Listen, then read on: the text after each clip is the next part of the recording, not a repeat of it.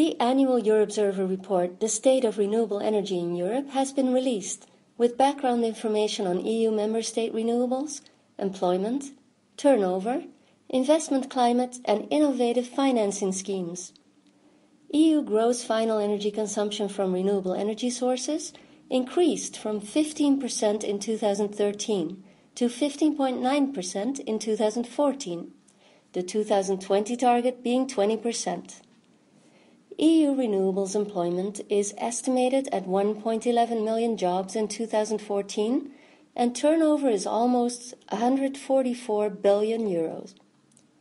The Overview Barometer reports on wind power, solar energy, small hydropower, geothermal energy and heat pumps, biogas, biofuels, biomass, and ocean energy. The EurObserv'ER project is a joint effort of 6 institutes: Observer, ECN, Frankfurt School, RENAC, IEO, and JSI. All barometers are available for free download at EurObserv'ER.org, and new barometer releases are announced on Twitter. The project is co-funded by the Intelligent Energy Europe program of the European Union.